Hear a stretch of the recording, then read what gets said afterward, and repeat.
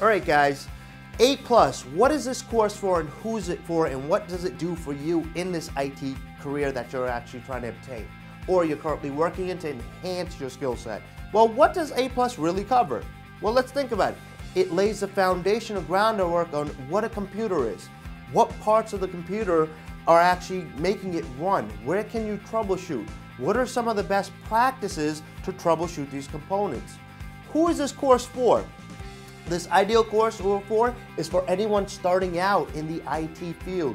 You want to build that great foundation to enhance your knowledge, take the best practices and the theory with you as you enhance your career. A lot of employees are looking for A+ technicians that are certified. Why?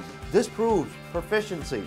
This proves to them that the person that they're hiring is the right person for the job. Working hands-on with your tools, you're able to go ahead and be more successful in this field. So the ideal person for this could be a beginner to a intermediate level IT person that wants to enhance their career.